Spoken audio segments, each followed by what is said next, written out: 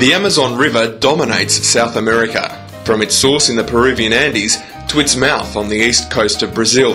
The European who named the river was Francisco de Orellana, who explored its upper reaches in 1542. The Amazon is the largest and broadest river in the world and covers the biggest land area. Recent measurements by Brazilian scientists put the river at 6,756 kilometres or 4,197 miles long, which would also make it the longest river in the world, more than 40 kilometres longer than the Nile. For most of its length, the river is sinuous, creating a web of channels and thousands of islands.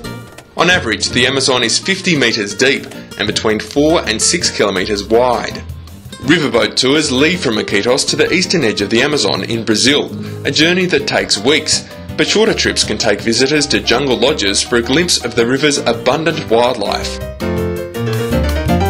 Perú en turismo, que es diversión, donde usted vaya, buena atención, lindos lugares, ricas comidas y otros manjares.